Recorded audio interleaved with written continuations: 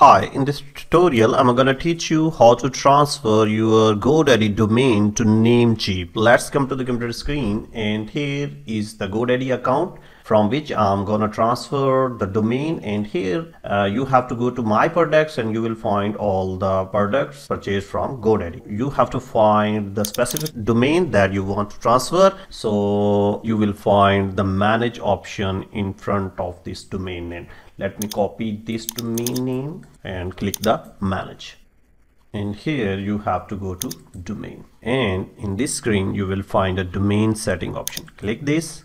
Here we go. Now you have to scroll down a little bit and you will find an option here, transfer domain away from GoDaddy. Click this. Then you have to read this checklist. It will take 5 to 7 days to complete, and let me do the rest of the process. Continue with transfer.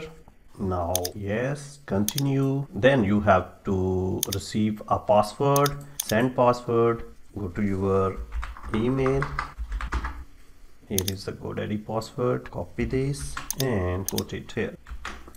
Oh, here is this. So in this screen you have to click here to see the authorization code. Actually this authorization code is required because we have to put it in the Namecheap. Click this and copy to clipboard. Now the process from here has completed. Then you have to go to your Namecheap account, and here you will find the transfer to us option, transfer domain.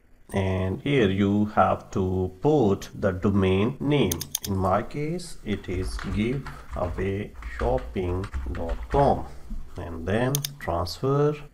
Then you have to check this checkbox, and then you have to put your authorization code here, and then verify the authorization code. After verification you have to add to cart and then view cart, and then you have to confirm the order.